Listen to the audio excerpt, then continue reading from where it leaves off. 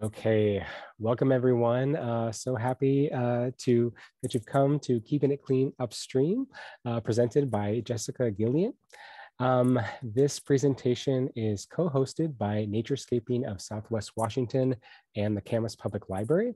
My name is Elliot Stapleton. I'm with the Camas Public Library. I'm just going to give a couple housekeeping items before I turn things over to Marlene from NatureScaping of Southwest Washington. I just want to let you know that it is possible to ask Jessica questions and can encourage you to ask at any point during the presentation. At the bottom of your Zoom window, there is a little chat icon. And if you click on that, you can type your question into the chat.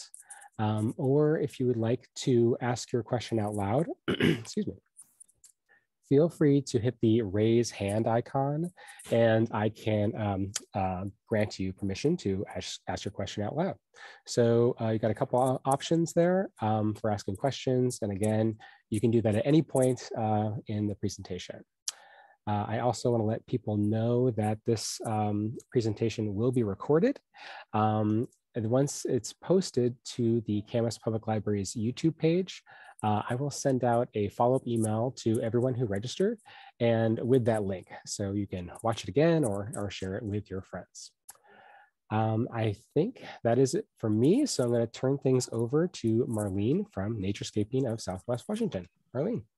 Hey, hi everybody. I don't know how many actual NatureScaping members there are listening right now, but for all you members, this is your monthly perk of a class for your membership, and for others, feel free to become a member. And once we get in person, you'll be awarded the ability to come to our in-person classes.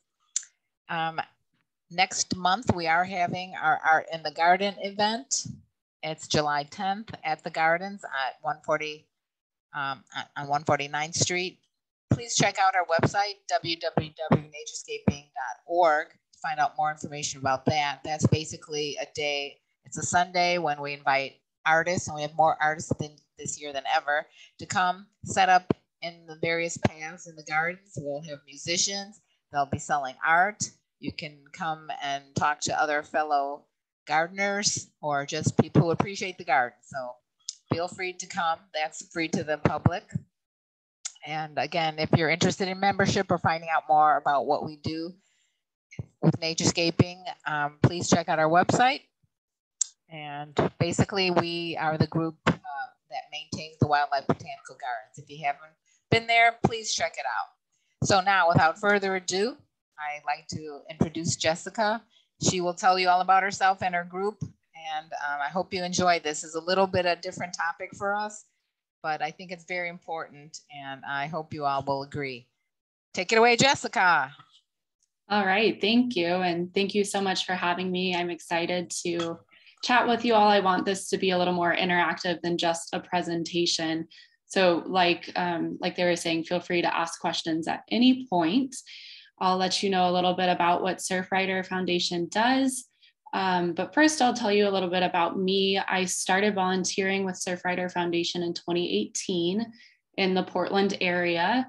I grew up in Cannon Beach, Oregon, so the ocean is very near and dear to my heart. And once I found an organization in Portland that was working to protect the ocean, I had to get involved. So I started going to all the fun events that we'll tell you about, and then eventually got more involved to being the ocean friendly restaurant coordinator, which is what I do now. So it's fully volunteer based. All of us have other full-time jobs. For example, I am a real estate agent, but I get to talk to restaurants in the Portland area and Vancouver area as well, and help them become more ocean friendly. And we'll talk a little bit more about what that means here soon.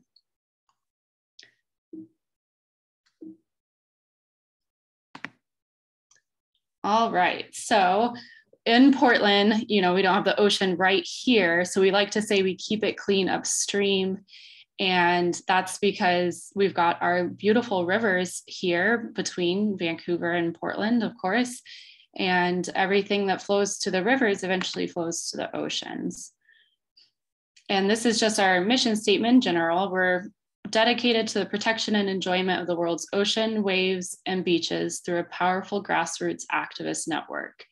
And how Surfrider got started was in California, there's a beach called Surfrider, and the beachfront property owners were really wanting to make that private to those property owners, and other locals got together and they protested that, and they said, no, the beaches should be for everyone. And I'm sure a lot of you recreate on the Oregon coast too. We're so lucky that it's 100% public. However, it's one of those things where as an Oregon organization too, we're constantly trying to keep that access 100% public. And there's actually some land use issue going on in Coos Bay right now that the Surfrider Coos Bay chapter is helping with, because some private citizens have blocked off Lighthouse Beach. They've put up barbed wire, and that's how the organization got started, you know, letting everyone have access to the beaches. And we're still fighting that today. So we are a 501c3 nonprofit, just like NatureScaping. We're, you know, full of environmental advocates, just like you all, and we are a grassroots organization.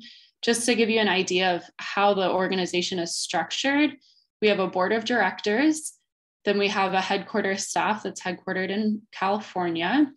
Then there's regional staff. So we have 2 Oregon regional staff, and there are 2 Washington regional staff up here. And then there are the volunteer run chapters. So you can see the closest one to you all is Portland. There's the other Oregon chapters there as well. And then we also have a bunch of Washington chapters. There's a couple in the Seattle area, Tacoma, and Olympia.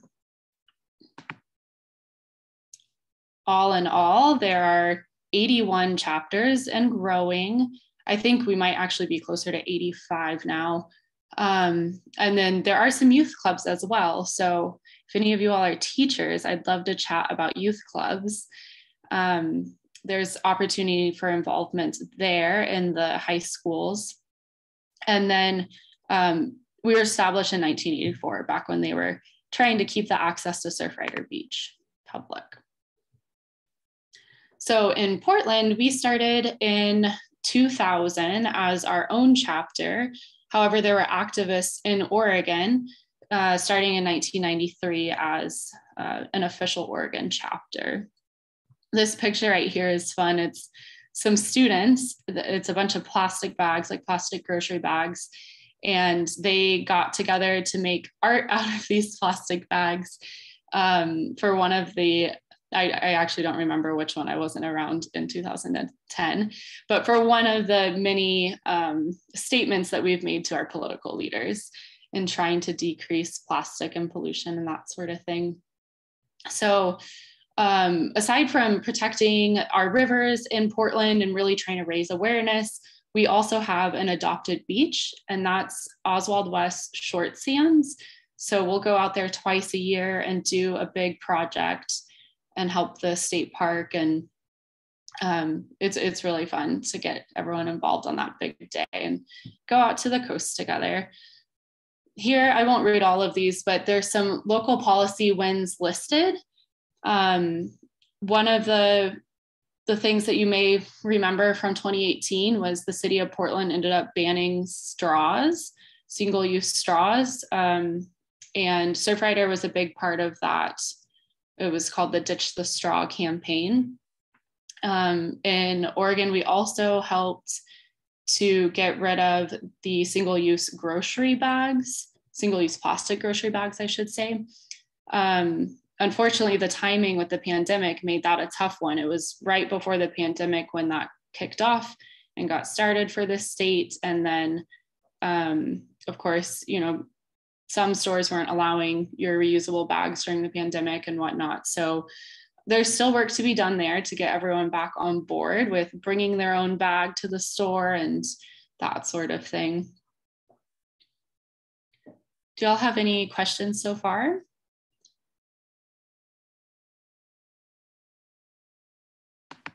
All right. I don't see anything in the chat. I actually can't see the chat. Oh, sorry. I said nothing in the chat so far. Oh, okay. Thank you so much. So as far as our core initiatives, we are trying to protect the coast, and part of that, has to do with sea level rise. There's some houses down in Tillamook County. You may have seen the photos where the houses are like sliding into onto the beach because of the seawater erosion. So really trying to educate people on how to build around the beach, which is all sand, of course, and try to prevent catastrophic things like that from happening. Beach access, we talked about that a little bit so far. We want everyone to be able to enjoy the beach, and keeping that public. And then protecting the ocean. And a lot of that has to do with marine reserves. In Oregon, there are several marine reserves. I'm not actually sure about Washington, but keeping those protected areas protected, and helping with education around that, as well as, trying to reduce single-use plastic and other sorts of pollution from ever entering the ocean, and then cleaning up as well what has already washed up on the beach. And then we also do some activism, and more so in California and Texas areas, with offshore oil drilling. And that's something that those chapters are passionate about. More recently, there's been talk in Oregon about offshore wind energy. And we hosted a couple informational sessions, I should say, about the offshore wind energy and how it might impact the wildlife, the fishing, because that's a big industry, as well as tourism and things like that. So it'll be interesting to keep hearing more, and we'll continue to provide educational sessions about offshore wind energy, because that's a big opportunity for energy off the coast of Oregon. Apparently we have one of the best, windiest spots for these massive offshore wind turbines. And then of course, keeping our waters clean as well. That includes the rivers and the beaches. We are huge advocates of recreating in the ocean, whether that's just dipping your toes in the sand or letting your dogs run around on the beach, or actually surfing and fishing and being, in the water. We all need clean water to enjoy that. And I don't know about you all, but I've had my dogs get sick from Giardia, which it was always after we were playing at the beach. And I think they drink the water out of the little runoffs, and not fun for them to get sick while they're just playing on the beach. Dogs love playing on the beach. So with that, we have different core programs. Hold On to Your Butt is kind of a funny title, but that is promoting proper disposal of cigarette butts. And we fund canisters that can go out in front of local businesses or parks. We have one down at Oswald West State Park, our adopted beach, and a couple other beach entrances around the state. And that one we don't actually have a program lead for right now. So if you're very passionate about cigarette butts, we'd love to talk to you more to get you on board to help with that.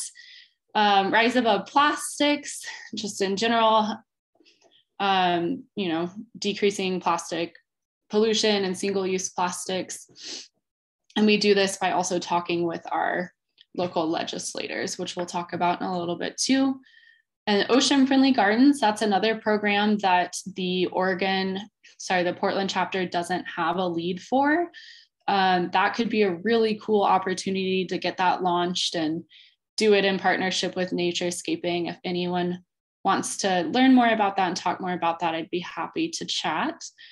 And then our Blue Water Task Force, that's a fancy way of saying that we test water on the beaches. So, some of the most popular beaches like Seaside and Cannon Beach, we as a Portland chapter are funding volunteers out there. Not funding the volunteer hours themselves, but funding the lab that the volunteers take the supplies to, the water samples to, which is at Seaside High School. And it's really neat because the Seaside High School students are able to learn about the water quality testing and learn how to use the machines and that sort of thing. So we have, through our website, you can look and see what the water quality is looking like if you're wanting to go out and recreate on the beach. The state of Oregon doesn't do water quality testing year round. They only do it in the summer right now for some of the popular spots. We're trying to get them to do it year round, and the more testing sites, the better. But for now, we're filling in the gaps there. And then I already mentioned Ocean Friendly Restaurants as one of our programs, and that's just helping restaurants be more sustainable using, like if you get ketchup on the side with your fries, using a little stainless steel reusable ketchup cup versus a plastic cup and some things like that. So speaking of ocean friendly restaurants, we do have one in Vancouver. It's Gray's Restaurant and Bar inside the Hilton Hotel. And there's a list of some of the other Portland ones. I love Porque No. I don't know if any of y'all have ever been there, but their tacos are fantastic. And we have several other restaurants in Oregon and Washington. There's, I think it was 767 was the latest count that I saw nationwide for ocean friendly restaurants. And it's a free program for restaurants to join. It's considered a membership, not necessarily a certification. And we work with them if they don't quite meet the checklist of criteria. We'll work with them to help them get there. And we also offer some discounts on some more sustainable to-go packaging and things like that. All right, any questions about our programs?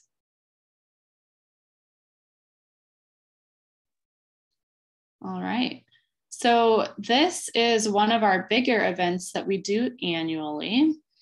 It's on MLK Day of Service. We get together at a Portland surf shop usually. This was at Casoo Bay that time. And we'll draw out a map, and sometimes we partner with Solve. You can see the Solve bags here, and just make a big impact in the streets with 100+ people all cleaning up one area at once. It really makes a big impact. We weren't able to do it last year because of COVID, or the year before, but I guess we did do it the year before because it's in January. We did return to doing it this year, and we had about 50 people turn out. So it was very exciting to have an in-person event again. Here's some other photos of some of the programs we've talked about. You can see over here, she's holding what we use to test the water samples. And then this is actually me in the orange kayak from several years ago. In July, we do a big cleanup on Ross Island. So we paddle from Selwood Park over to Ross Island and clean up there after 4th of July. There seems to be a lot of trash there after 4th of July. And Next Adventure, one of the outdoor stores in Portland, donates the kayaks and paddleboards for the day. So it's a really fun one. And I'll give you the dates on all of that at the end. And then this picture down at the bottom, that's some folks cleaning up at the Short Sands Beach. You'll see on the left some of our executive volunteers with Ted Wheeler. That was from 2018 when they were doing the Ditch the Straw campaign. So we do work with local representatives and national representatives as well. In that screenshot of Zoom, you can see I'm right up there. We met with Senator Merkley in March for Ocean Hill Recreation Day. So it used to be a bunch of Surfrider volunteers would fly into Washington, D.C., but in the past couple of years, it's been virtual, which has been fantastic because we were able to do over 150 meetings with representatives nationwide. So, and Senator Merkley, we're super lucky in Oregon. to have Senator Merkley be a big Rise Above Plastic Pollutions co-sponsor for decreasing plastic pollutions with that bill. So it's been really nice to get on those sessions with our local representatives, and we had folks doing it for Washington too. And, you know, in Oregon and Washington, it's a lot of saying thank you for being on board and thank you for caring about and protecting the ocean. What can we do to help you? And sometimes we get some good ideas from that. So there are a lot of ways that you can participate if you're interested. You can become a supporter, a member, or a volunteer. So when I first started volunteering in 2018, I was just showing up to the events that sounded like fun and seemed like they had some impact. This is a joke. We get asked a lot, do you have to be a surfer in order to participate in Surfrider? And the answer is definitely no.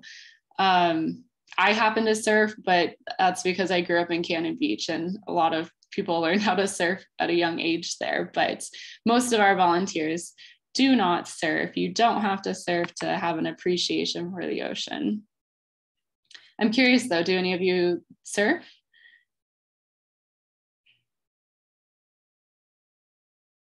Maybe, maybe not. Maybe in the future.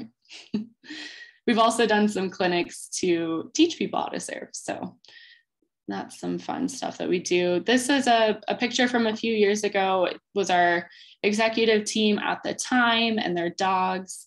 Every year in December, we get together and plan over a weekend for all the upcoming events for the next year. So this is just a little bit about what we expect volunteers to do. You know, be ocean friendly, be welcoming and respectful, and have fun. It's meant for fun for sure. And there are some cool benefits to volunteering. You're being a part of something bigger, and you can gain some professional skills to boost your resume and boost your network, of course. And then there's also opportunities for travel. So not only do we have the annual Ocean Hill Recreation Day, which might go back to in-person next year, we also do some regional conferences. And every 3 years, there's a national conference in LA. Of course, there's always community with volunteering. You can make some new friends and maybe learn how to surf, as we like to say. Just gonna grab some water.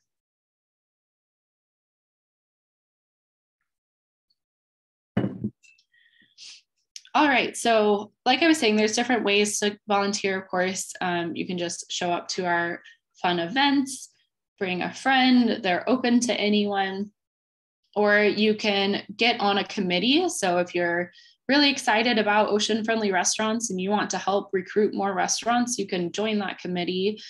Or for example, if you wanted to join the executive committee, which is just a fancy way of saying all of our major coordinators, then you could do the Ocean Friendly Gardens program or the Hold On To Your Butts program. And we will soon be looking for a secretary who is moving away as well.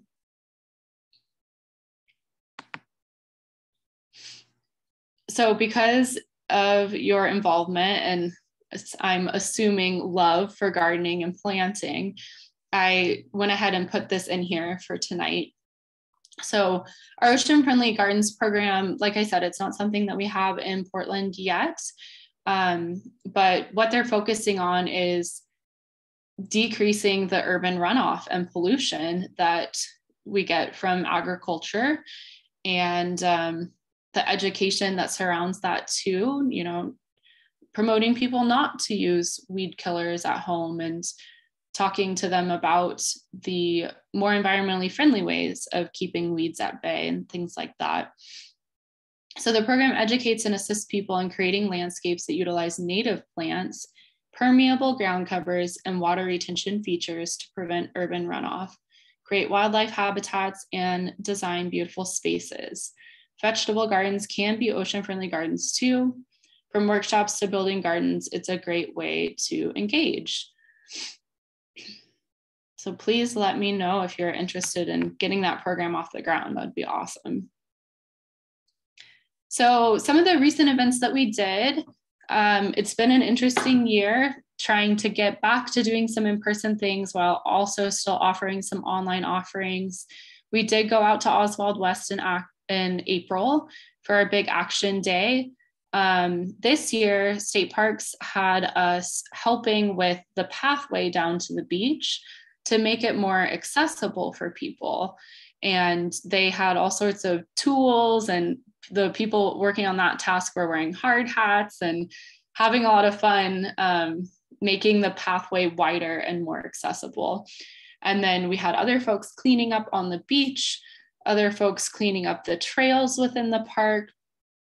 And in years past, we've had some bird surveys going on. Every now and then you'll see a dead bird on the beach, and there's researchers that are looking for data for what's going on with the birds. Why are we seeing dead birds? And just one of the little things that you can do as a citizen scientist. And then also in April, we had a cleanup on April 10th in Portland with the store Free People. And we went to OMSI, the Oregon Museum of Science and Industry, put on a really cool event called Party for the Planet, and had a lot of environmental organizations there. So we had a table there and met some people. Whoops. And I should mention, we try and do we call them a Green Streets cleanup every month. So we had that one with Free People in April, and in May we did one with Scott Edwards, which is an architectural firm. In May, we also did a shorty film festival at Evo, one of the outdoor stores, and just showed some cool short locally made videos of enjoying the beach and the ocean. In June, we just had the Otter Rock and Roll. That's a huge event that our Newport chapter puts on, and it's a youth surf competition. Unfortunately, it was kind of a rainy weekend for that, but it looked like they still had a lot of fun. I saw some pictures and videos, and we just did a Green Streets at the same day.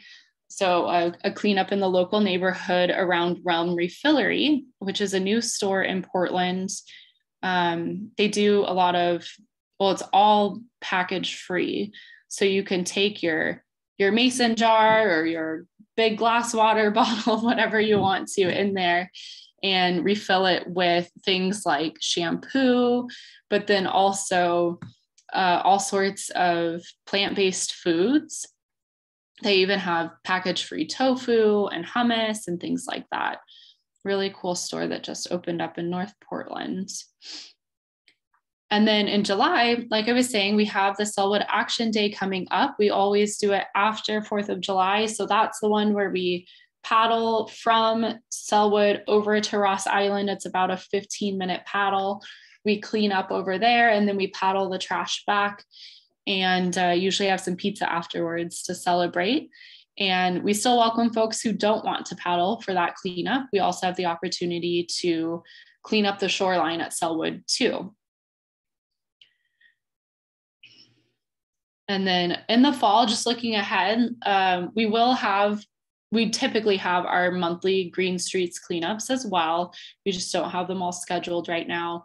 And we also typically have a chapter meeting similar to this, where we'll just share some updates and then have a speaker or sometimes a film.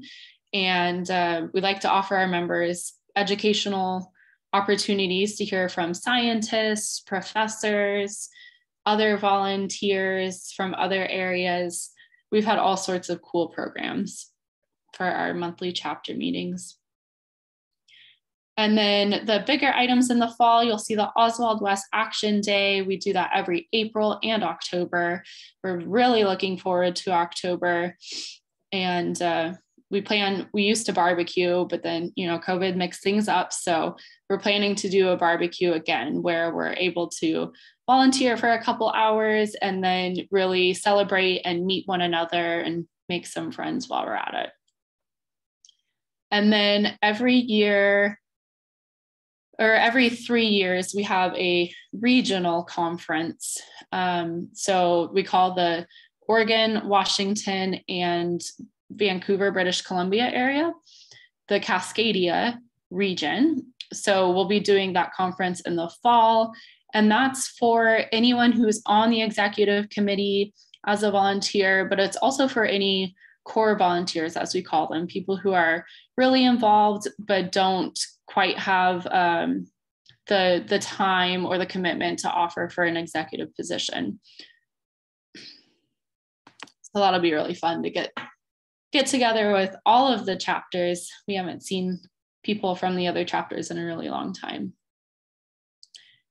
If you'd like to join our monthly newsletter, we do send out once a month just a recap of what we just did, ways to get involved, and upcoming events. You're welcome to email me, and I think they'll be able to include my email when they send out the link to the YouTube video. And I can get you added to that email list. You're also welcome to go to our portlandsurfrider.org website, and there's a button on there to sign up for the newsletter as well.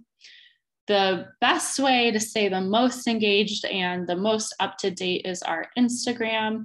Our volunteer that runs the Instagram does a really good job of sharing things that are happening with other like-minded organizations, and also sharing the most up-to-date of what Surfrider Portland has planned.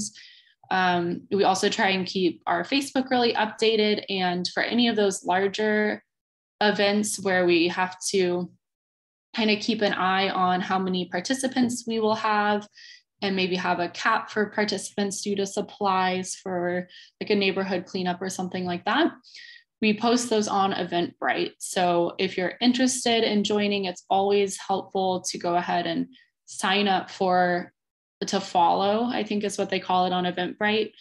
And it's just all under Surfrider Portland. And that way however you have your notifications set up, you'll either get an email letting you know that there's a new Eventbrite event added for Surfrider Portland. And then we also have a blog on our Surfrider Portland website, but our 2 Oregon staff members do a fantastic job of keeping the broader Oregon Surfrider site pretty active with blogs. In fact, if folks have interest, we can click this link and we can look at the 2021 year in review. So you can kind of see what we did as a larger state in 2021 with all the chapters working together. That's what I've got. Any questions? Yeah, just a reminder too, if you have any questions, you can type them into the chat. Actually, or raise your hand like Marlene has right now. Yes, it's me. So I have several questions actually. Love it. So anyway, yeah, I would like to see your year in review after we're done too. But sure. In the meantime, okay, so I guess one of my questions is, I'd like to hear a little bit more about the gardening aspect, as far as, do you guys talk about rain gardens, lasagna gardening? I mean, do you have someone who would teach all these concepts? Tell me more about the gardening thing, what practices in particular. Natives, I think everybody kind of knows what that is, but you know, what kind of education do you offer in that regard? So that's one. Another one is, I'd like to find out more about how the restaurant thing works. So for example, and I know you're directly involved in that, so you'd be good to, do you just go to restaurants and say, hey, do you want to be involved with this program? Or do you wait till they contact you? I mean, how do you let them know there is such a thing even? Do you actively go out and try to educate restaurants? Do you go to certain ones, like maybe ones that offer healthier food or something. I mean, I think that's really interesting. And thirdly, I wonder, do you guys have any kind of recycling? Do you deal with recycling at all? I don't know about, I know Portland's really good about it, but up here, it seems they recycle less and less instead of more and more, which is very frustrating. I'm also a master composter recycler, so I'm really interested in that, if that's something you do or perhaps would consider doing, trying to find more, so some people who want to accept. I know the problem here is finding people who want to buy the recycled material. That's what restricts what they will recycle or not.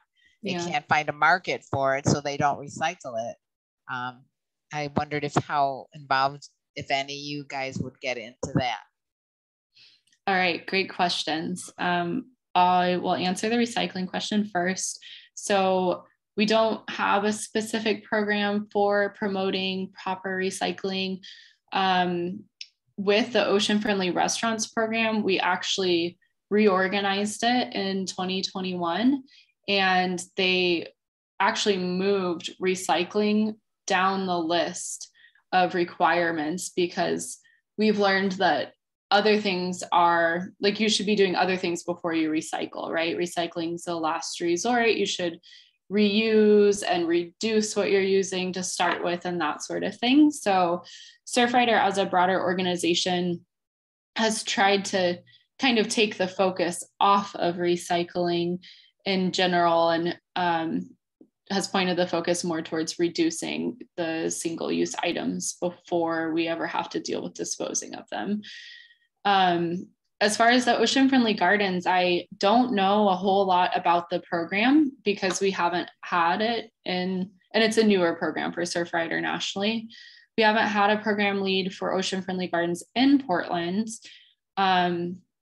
I do know for our other programs like Ocean Friendly Restaurants, they have a tremendous amount of resources for us and whoever would want to get involved with that.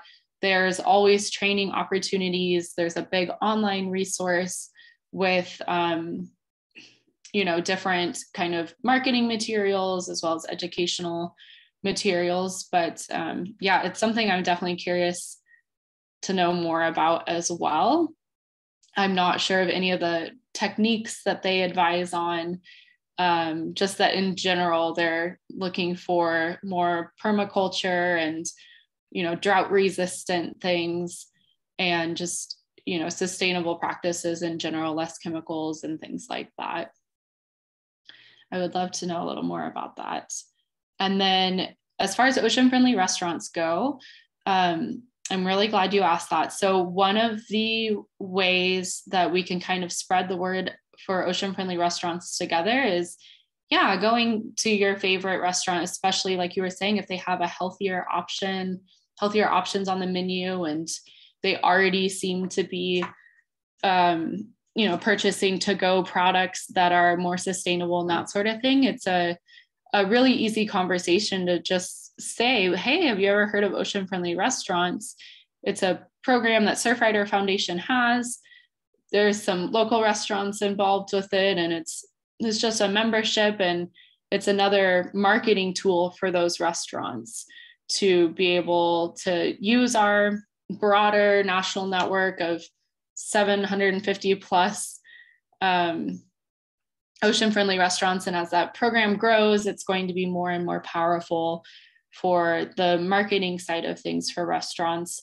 On our website, there's a map that is updated live when we get new restaurants added. So if you're going to Chicago, which we do actually have a Chicago Surfrider chapter with the Great Lakes there, you can look up and see, what restaurants should I support in Chicago that are doing ocean friendly things. So it's a really cool program. And one of the other good benefits is that they can get the discounts, like I was saying, on some of the to-go items that are more sustainable. We try and steer restaurants away from using any sort of bioplastics. So the way we think of it is that if it looks like plastic, it's going to act like plastic as it's decomposing.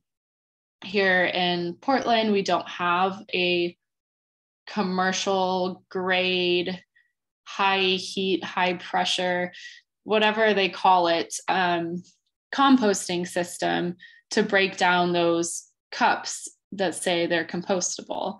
And they can't be broken down in our normal at-home compost either. So we try and steer clear of those. And of course, a lot of restaurants think they're doing the right thing in purchasing those because they seem to be more earth-friendly options, but we can help them find some better options. They also save money by using reusables, which is really cool. Revolution Hall, you may have gone to a program or a concert there. They have those stainless steel cups that they use for their beer pints instead of using plastic cups for their beer. They don't want glass in the auditorium breaking and whatnot. So they came up with a great solution of using the reusable stainless steel pint glasses instead. Did that answer your questions? Yeah, go ahead, Marlene. Yeah. So yes, it did to a large degree. I would be interested in a little bit more specifics about, I totally understand and I agree that recycling isn't the end all. It is reducing and reusing, as you say, but yeah. So you said it was moved down to lower on the scale. What are some of the other specific criteria that you, I would like to hear. What are the criteria? Sure. So the ocean-friendly restaurant criteria are, well, one of them is recycling and composting, depending on what's available to your municipality, and no plastic bags for your takeout, no plasticware, so no plastic forks, or like we were talking about the plastic ketchup cups for dine-in. So we want everything for dining in to be reusable, and having a vegan and vegetarian option on the menu is Yay. one of, yes, that's one of the criteria. No styrofoam. And then there's a couple other criteria that are optional. And those include using like high efficiency light bulbs and things like that, kind of next level items. But by and large, it's about reducing the waste that the restaurants are producing. Well, I appreciate that. And there are other containers that they're using to go, and they seem like maybe they're cardboardish and that they would be better, but again, it's kind of, you don't know. You think you're doing better.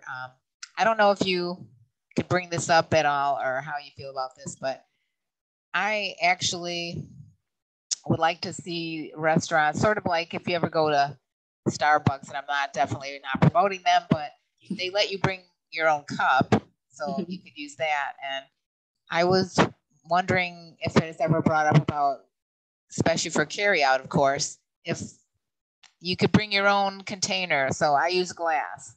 Yeah. And if I'm going to a restaurant and I know that I'm going to be taking stuff home, I'm not going to eat it all, and so I'm going to bring the rest home.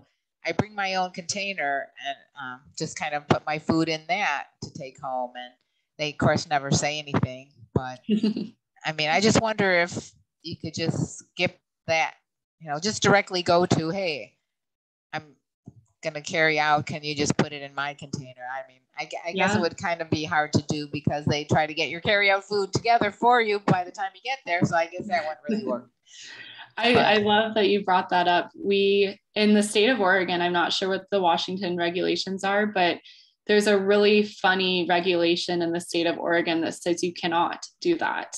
Someone thought it was a good idea for food safety and health and whatnot to not allow you to bring your own container into a restaurant.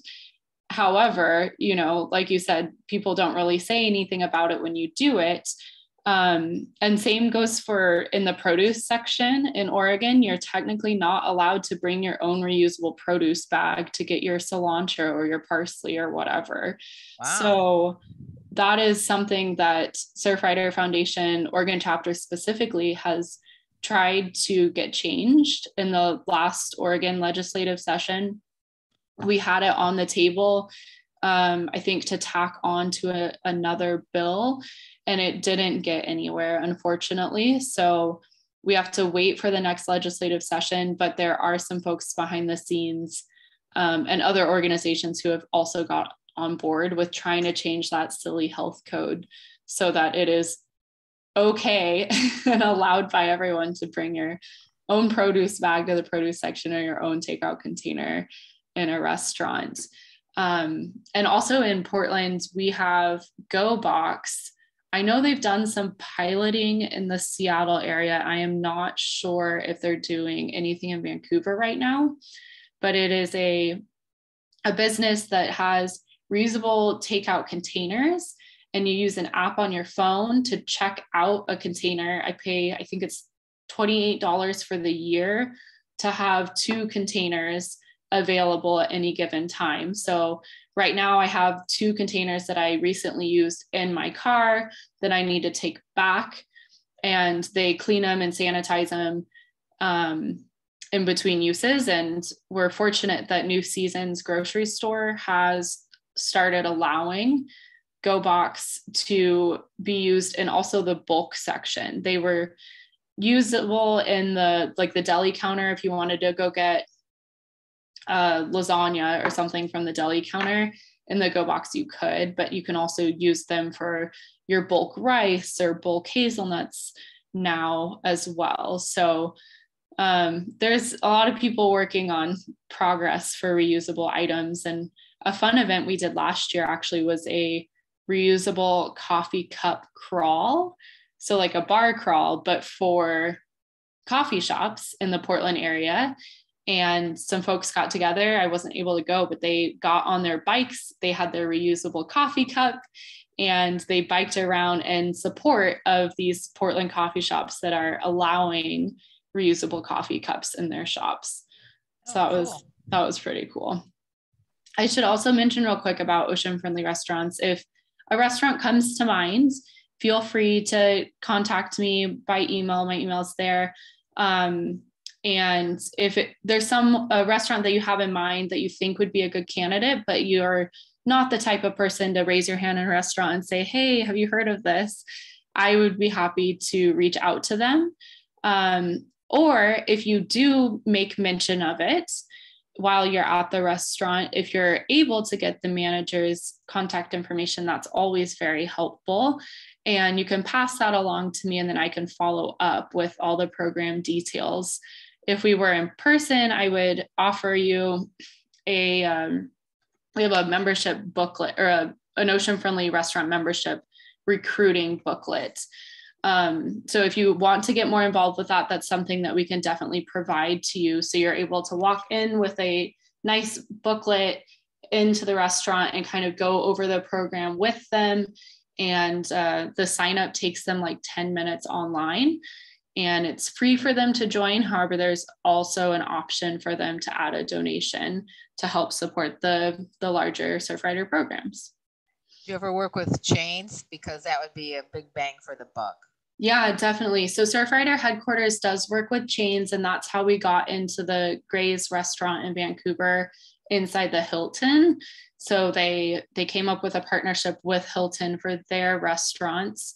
I know they've worked with some other chains, and they even worked with, I cannot remember if I think it's DoorDash.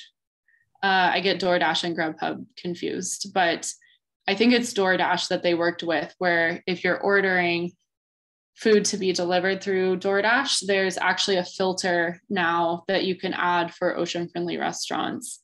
And I know they're in talks with Yelp as well to get that to be able to be a search feature on there. Cool. Yeah. Anything else?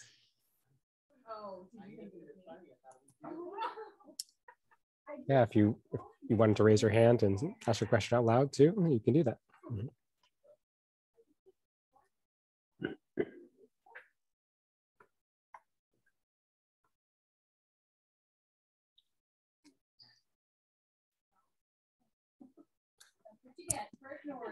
And just want to send a reminder to, or say a reminder too, that this is recorded, or we'll send it out as well. Sounds good. Well, since we have a couple minutes, should we go ahead and kind of breeze through the 2021 review? Yeah. Sounds good. All right. Let's hope this link works.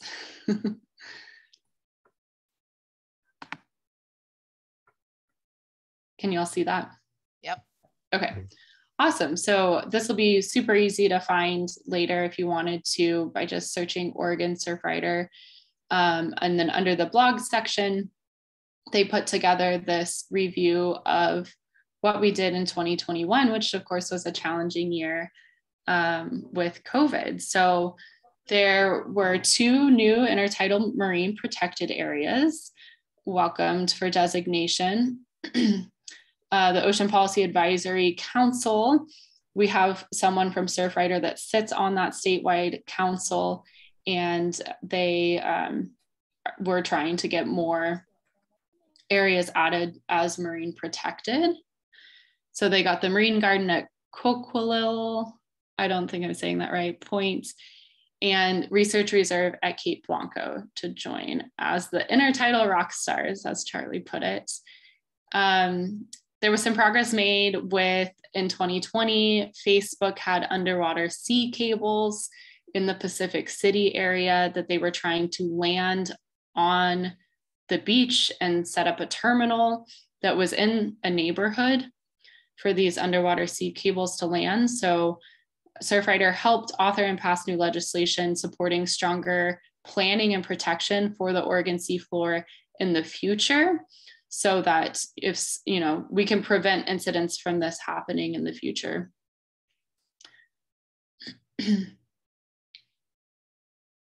We've done a lot of policy work. So with our 2 staff members, we have Bree, who is our chapter support staff. And then we have Charlie, who is really, he's the policy manager. He's very involved. He's on the Ocean Policy Advisory Committee, and he's very knowledgeable and involved with policy and knows a lot of our local legislators.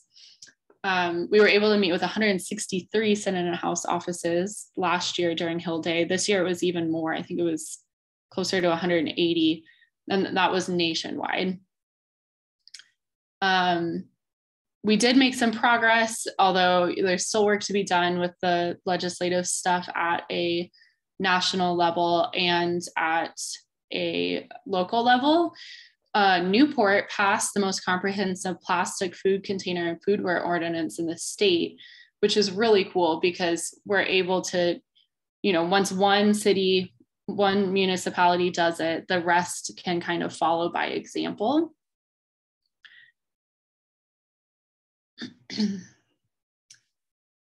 This, of course, is a picture of all the microplastics that washed up on the beach during a storm.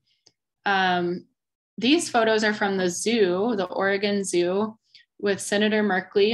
And here's Charlie, the policy manager that I was talking about. We had a Break Up with Plastic event at the zoo where Senator Merkley spoke, and they made a press conference out of it. Here's various photos from different cleanups around the state. We found a tire. That was at the Selwood Action Cleanup Day. They're not light if you've ever tried to pick up a tire. So there were over 800 cleanups nationwide, and I'm sure there were more that weren't technically documented, and nearly 1,000 volunteer leaders engaged in our programs. We reopened our Blue Water Task Force labs, 6 of the 7, so that we can continue to monitor the water quality. And there's a link on here if you wanted to see a demonstration that the Seaside High School lab put on. Really cool, and you can learn more about that program too. With Congress passing the $1.2 trillion Bipartisan Infrastructure and Jobs Investment Act, it partially funds wastewater upgrades to protect beach water quality from sewage and urban runoff. I know in Cannon Beach specifically, because I grew up there, the infrastructure, the sewer lines are very dated and in some places failing. So there's a lot of infrastructure upgrades that are needed in the state of Oregon to help keep the water clean. Oh, here's a photo of the seawall that collapsed in front of these beachfront homes. And you know, now people are more aware of how not to build, and perhaps seawalls aren't the right answer. There was a liquid natural gas project in Jordan Cove that Surfrider came out with other local citizens and tried to stop that. And they did stop it. I shouldn't say tried, they did stop it. There's a lot of stuff that went on in 2021. Lighthouse beach access, that's what I mentioned at the beginning, that there's some private citizens that are trying to keep that beach access to themselves. And it's been an ongoing effort to, and there's a more specific blog on here if you wanted to get more info on the specifics, but they've gotten into some legal action.